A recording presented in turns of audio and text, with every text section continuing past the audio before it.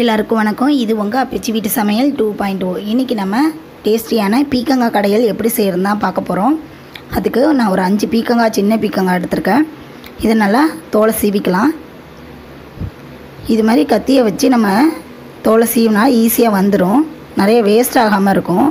ஏன்னா தோல்லையும் சத்து இருக்குது. இது மாதிரி நம்ம சுரண்டி எடுத்துக்கிட்டோம். இதே மாதிரி எல்லாத்தையும் நம்ம க்ளீன் பண்ணி எடுத்துக்கலாம். நல்லா க்ளீன் பண்ணி கழுவி இதை நல்லா கட் பண்ணி பொடியாக கட் பண்ணி வச்சுக்கணும். அடுப்பில் பாத்திரத்தை வச்சு அதில் கொஞ்சமாக எண்ணெய் சேர்த்துக்கலாம். எண்ணெய் சூடானதும் அதில் நம்ம கட் பண்ணி வச்சுருக்க பீக்கங்காவை சேர்த்துக்கலாம். கடையலுங்கிறதுனால கொஞ்சம் சின்னதாக கட் பண்ணிக்கிட்டால் கடையிறதுக்கு ஈஸியாக இருக்கும். எண்ணெயில் சேர்த்து நல்லா வதக்கிக்கலாம். எண்ணெயில் வதக்கும்போது பார்த்திங்கன்னா பீக்கங்காய் நல்லா வெந்துடும், கலரும் சேஞ்ச் ஆகாது. இதில் கொஞ்சமாக ஒரு 5-6 சின்ன வெங்காயத்தை பொடியாக கட் பண்ணி வச்சுருக்கேன். அதையும் இது கூட சேர்த்துக்கலாம். ஒரு 2 காஞ்ச மிளகா, காரத்துக்கு நம்ம வேறு எதுவுமே சேர்க்க போகிறதில்ல. 2 காஞ்ச மிளகா மட்டும் சேர்த்துக்கலாம். சேர்த்து நல்லா வதக்கி விட்டுக்கலாம்.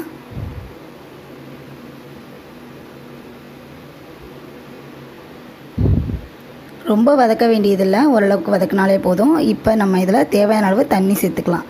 தண்ணி ரொம்ப சேர்க்க வேணாம், பீக்கங்காவும் தண்ணியும் ஓரளவுக்கு இருந்தாலே போதும். இப்போ நம்ம மூடி போட்டு நல்லா வேக வச்சுக்கலாம். பீக்கங்காய் நல்லா வெந்துடுச்சு பாருங்கள், நல்லா வந்துடுச்சு. இப்போ நம்ம இதை தண்ணியெல்லாம் எடுத்துட்டு கடைஞ்சி விட்டுக்கணும்.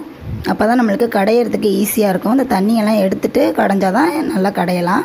இப்போ தண்ணியெல்லாம் எடுத்தாச்சு, நல்லா கடைஞ்சி விட்டுக்கலாம். கொஞ்சம் பொறுமையாக கடைஞ்சிங்கன்னா ஈஸியாக கடைஞ்சிடலாம்.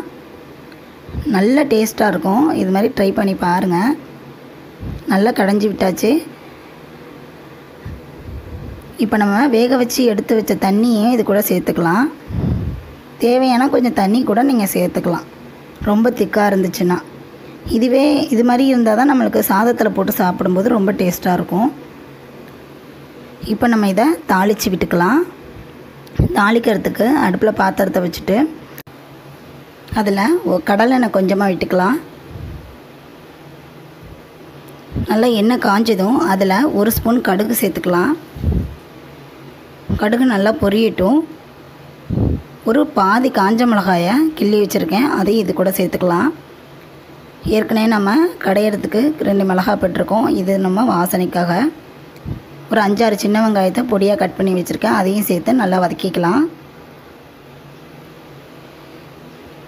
வெங்காயம் வதங்கும் போதே அதில் கருவேப்பிலை சேர்த்துக்கலாம். கருவேப்பிலை தெறிக்காமல் இருக்குன்னா வெங்காயம் சேர்த்ததுக்கப்புறம் நீங்கள் கருவேப்பிலை சேர்த்திங்கன்னா தெறிக்காமல் இருக்கும். இப்போ நல்லா வதங்கிடுச்சு. இதில் கொஞ்சமாக பெருங்காயத்தூள் சேர்த்துக்கலாம். சேர்த்து நல்லா வதக்கிக்கலாம். வெங்காயம் நல்லா வதங்கிடுச்சு. இப்போ நம்ம பீக்கங்காய் கடையில் சேர்த்துக்கலாம். சேர்த்து நல்லா கலந்து விட்டுக்கலாம். இதில் தேவையான அளவு உப்பு சேர்த்துக்கலாம். உப்பு நம்ம ஃபஸ்ட்டே போட வேண்டாம், கடைசியாக போட்டோம்னா நல்லாயிருக்கும் டேஸ்ட்டு.